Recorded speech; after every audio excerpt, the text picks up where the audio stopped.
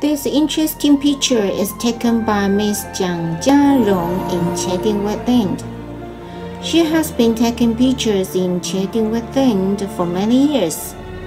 This is the first time she has captured the moment of the fish jumping out of the water while the black-faced spoonbill chasing the fish. She felt very lucky and excited.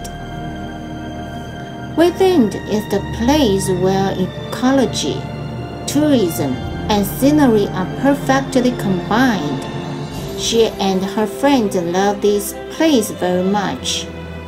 Welcome all friends to come to Qieding Wetland to see the elegant black-faced spoonbill and to appreciate the beautiful scenery.